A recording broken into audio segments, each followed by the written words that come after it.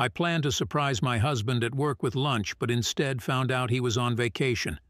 Confused and suspicious, I followed him the next day and uncovered a shocking secret at my sister's house. What I found left me questioning everything I thought I knew about my marriage and my family.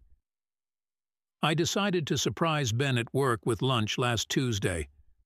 I'd spent the morning making his favorite dish, lasagna. With the kids at school, I had some time to myself, and I thought it'd be a sweet gesture.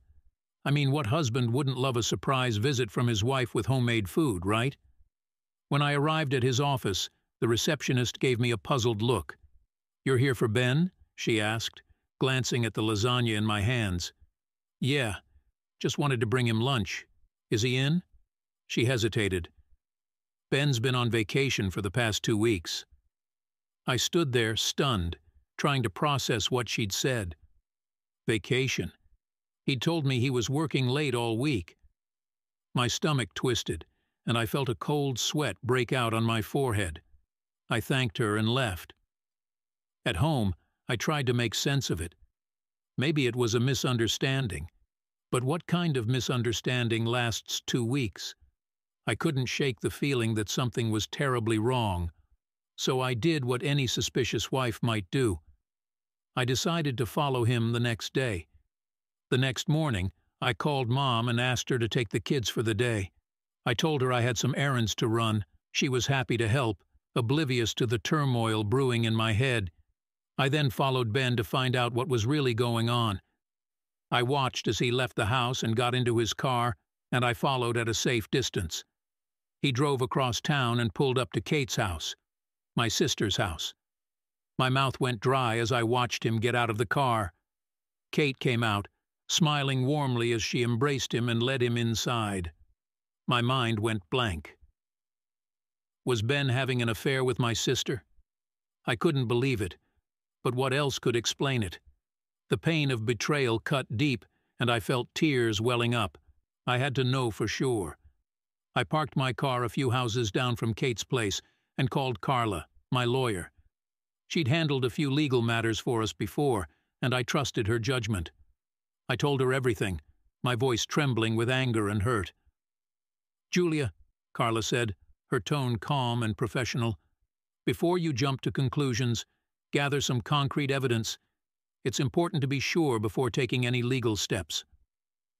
I knew she was right. So I snuck over to Kate's house, lurking around like some sort of spy.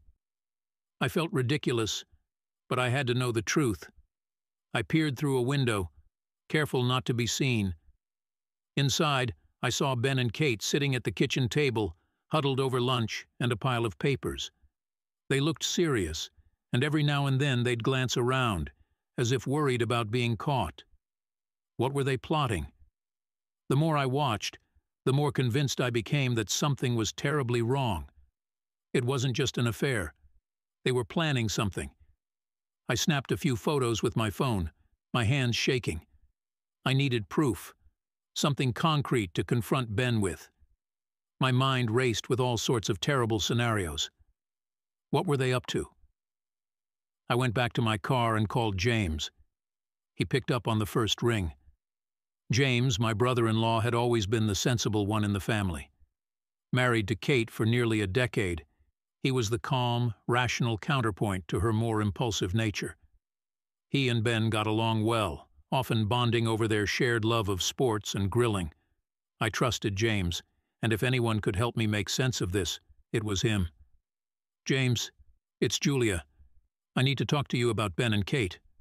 There was a pause. "Julia, calm down. What's going on?"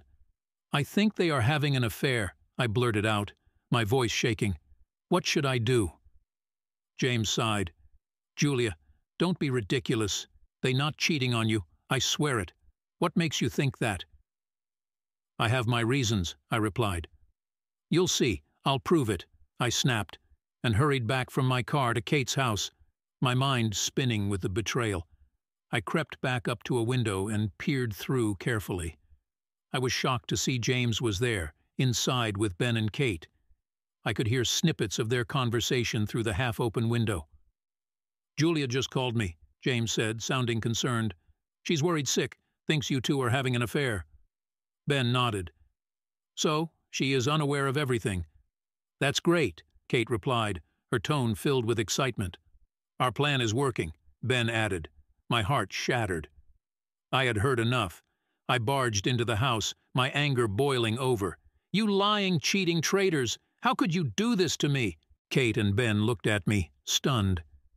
James stood up, trying to calm me down. Julia, please, let us explain. Explain what? That my husband is cheating on me with my sister? I screamed, tears streaming down my face.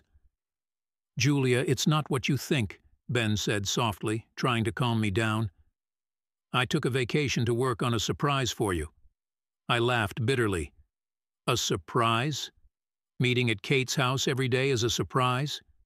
Yes, Ben said, his voice steady. I was planning to make your dream come true. You always talked about owning a coffee shop, right? I blinked, not understanding. What? Kate stepped forward, holding a stack of papers. Ben has been using his inheritance to buy a coffee shop for you. We've been working on the business plan and all the legal paperwork here. My anger started to wane, replaced by confusion and a glimmer of hope. A coffee shop? For me? Ben nodded, pulling out a folder and handing it to me. Look, these are the documents. The lease, the renovation plans, everything. I wanted it to be perfect before I told you.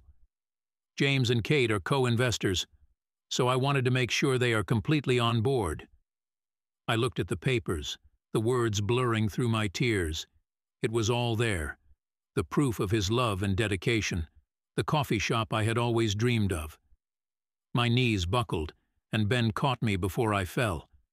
Oh my goodness, Ben, I'm so sorry. I thought you were... I know, he said, hugging me tightly. I should have told you, but I wanted it to be a surprise. I wanted to see your face when I handed you the keys. I'm such an idiot, I sobbed into his chest. I'm so sorry. Shh, it's okay. I understand why you felt that way. But Julia, I love you. I would never betray you. I nodded, feeling the weight of my mistake.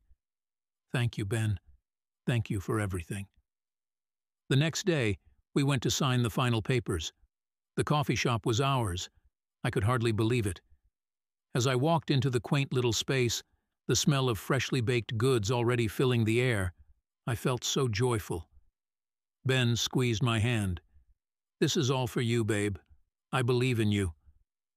I smiled, tears of happiness streaming down my face. I love you, love. Thank you for believing in me. We worked together, turning the coffee shop into something magical. It became a place where dreams were baked into reality, where love and trust were the secret ingredients in every recipe.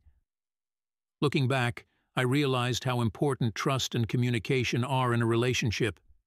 Misunderstandings can happen, but it's how we handle them that truly matters. As I stood in my coffee shop, surrounded by the aroma of freshly baked goods, I felt grateful for Ben's unwavering love and support. We had faced a storm, and together we had come out stronger. To anyone out there who feels like their relationship is in trouble, sometimes all it takes is a little trust and a lot of love to see the truth behind the secrets.